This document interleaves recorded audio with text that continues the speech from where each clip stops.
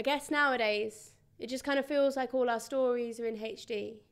They're 3D, they're widescreen, we're blowing each other up but making out alive, sky falling from bullets, then landing in jacuzzis, and money and music that we never wrote but we get the royalties for miming along with. You're not even an underdog anymore unless you turned a sob story into £1 million in front of screaming crowds, when the underdogs that I thought I knew were people like Magwitch, Mercutio and Boo. No one's listening to the tales of the little people. Quiet, normal, just getting by, taking measured steps through life. The people who right now are making tea and mugs they bought in Blackpool on the bank holiday weekend last August. And I guess the lights have just become a little too bright for me. I'm dazzled by the directness of it all and how close it seems to be. That touch screen, constant stream of people under my thumb telling me that everything is amazing. No.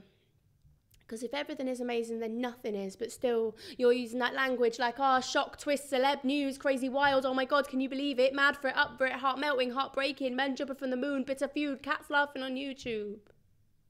But Carver said, at the end of the day, all we have is the words, so they had better be the right ones. So tell me the story of how much it hurts each morning when she finishes her toast and walks out the door and you know you're not going to see her again until 4.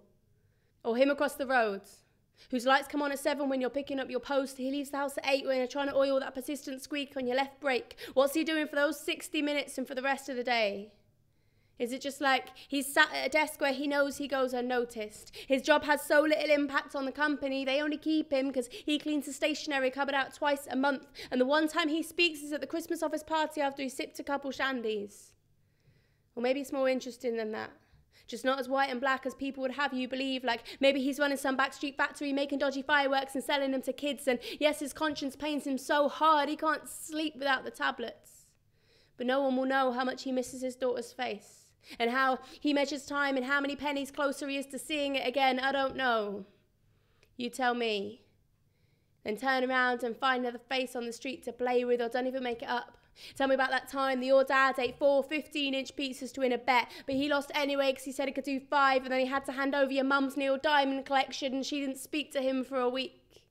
Or how he is the only one who knows why I am afraid of broken glass and pigeons and why snow in February makes me sad.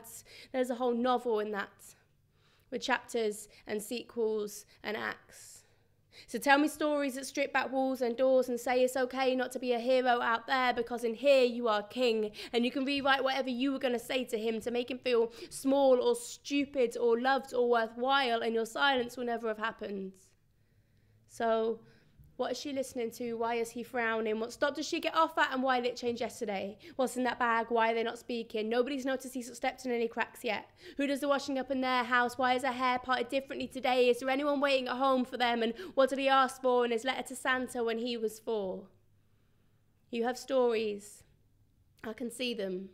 And you are so much more interesting than any dancing, prancing, pouted face marching in time to the lights and the voiceover men. You have stories. Tell me them.